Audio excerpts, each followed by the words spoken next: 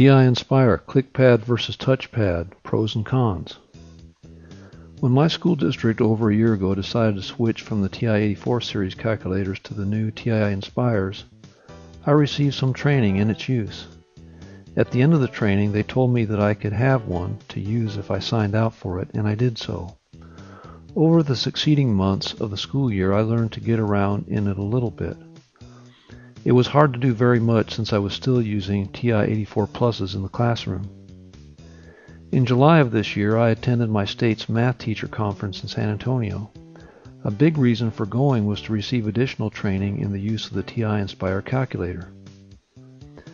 About the first thing I did when I got there was to visit the large TI booth in the exhibit hall. I went to ask a question about how to get out of the table view. When I showed the TI rep my calculator, he told me that I had an outdated operating system, one that had an opening screen like this one at the upper left. After he downloaded the new 2.0 or whatever operating system it was to my calculator, this is what my opening page looked like, the screenshot in the lower right, and this is what the newest version of the operating system looks like still today. I think that the latest version is version 2.1 that came out, I believe, in July of this year. Then I went to a TI-Nspire training session at the conference, and when I went into the session, this is what I brought in hand, freshly updated from the TI booth, and I had all my training, little though it was, on this calculator. But they had calculators for us to use at the session, and this is what they provided for all of us to use, the one on the right. The presenter explained that this was a new keypad that came out earlier this year to address suggestions for improvements from users of the original keypad shown at the left.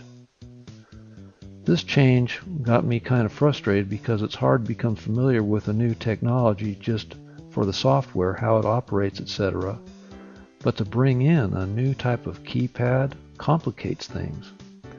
That guy there is me with my angry face. I wouldn't say I was angry about this, but more like frustrated.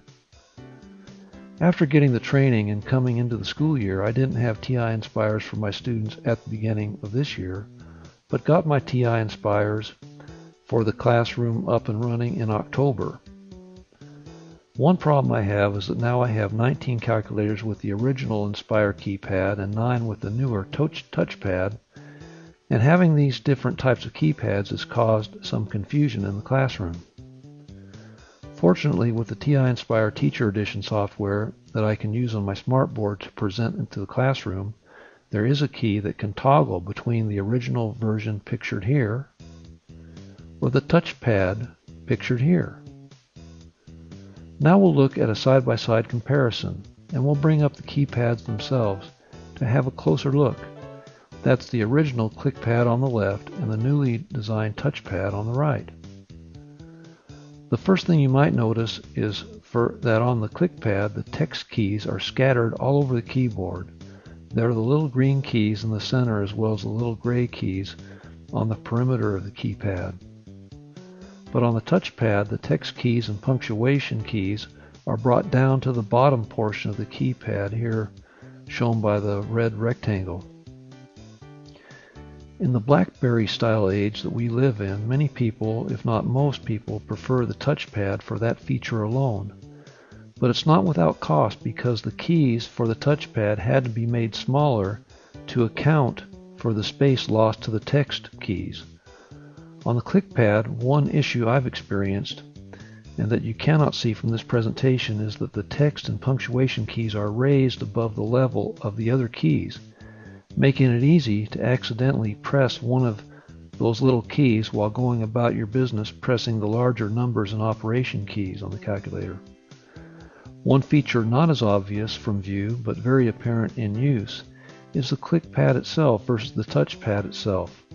On the clickpad portion, you can move one click at a time across a graph, but on the touchpad it scrolls on touch as if you were using an iPhone.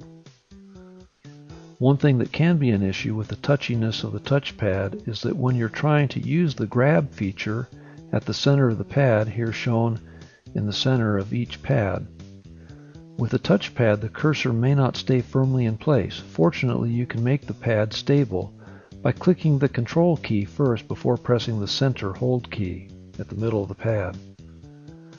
Other than being in different locations, the keys are pretty much the same. But on the click pad, you get to the Documents menu by pressing Control, then the Home key.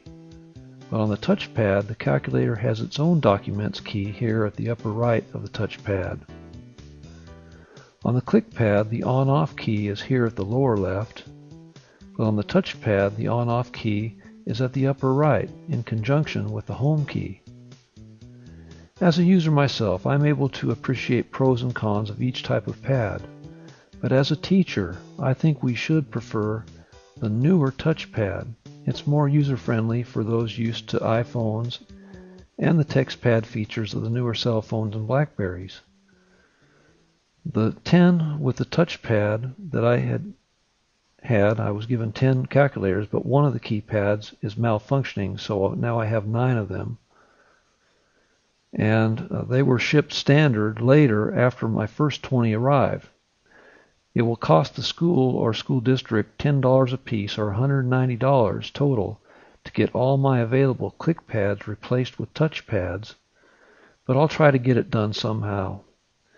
As for that single malfunctioning pad, I'll call 1-800-TI-CARES and TI will take care of it for me, I'm quite certain. This has been TI-Nspire, click pad versus touchpad, pros and cons. Thanks for viewing.